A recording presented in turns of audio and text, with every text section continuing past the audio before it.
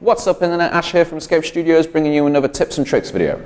Today I'm going to show you a little Python script which will help to free up some processing power for when your projects get really big in Maya.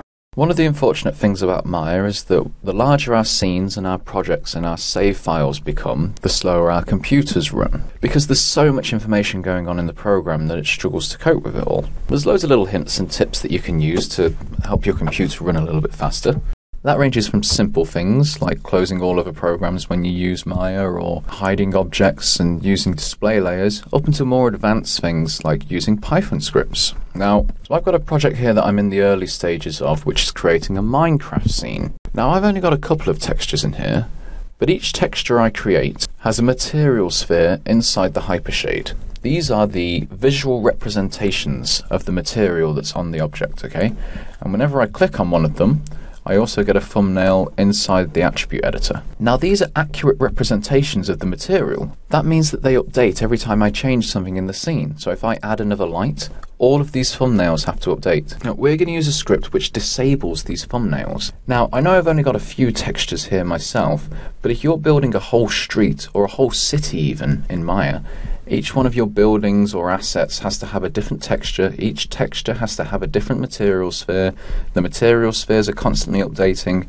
If you add stuff like final gather and subsurface scattering into the mix, you've suddenly started taking up a lot of your computer's processing power.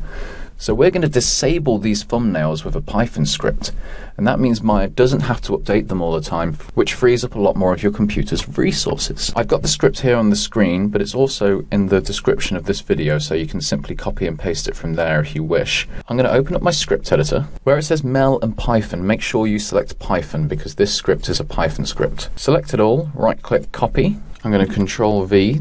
And I've pasted it into the script editor. If I select this all now, head to my custom tab, hold the middle mouse button down and drag it into the custom shelf. Boop. Now you can use your shelf editor to give that a name and a different picture if you like. But what that means is every time I click this, it's going to run that script so I don't have to keep copying and pasting it into every project that I'm running. But just for the first time, I'm going to press Enter on the keyboard and run that Python script. You see, it says Swatches turned off. So now if I select one of my materials and alter its transparency, its ambient color, in essence, the texture is changing itself in Maya, however the thumbnail isn't updating. So basically it's saved that thumbnail now and it won't change no matter what I do to it. I can even go as far as to break the color connection. The color's obviously gone from here. However, the tree bark thumbnail in my hypershade and in my tree bark attributes has stayed exactly the same. So Maya isn't updating this anymore. Again, it may not seem like much on this quite simple scene.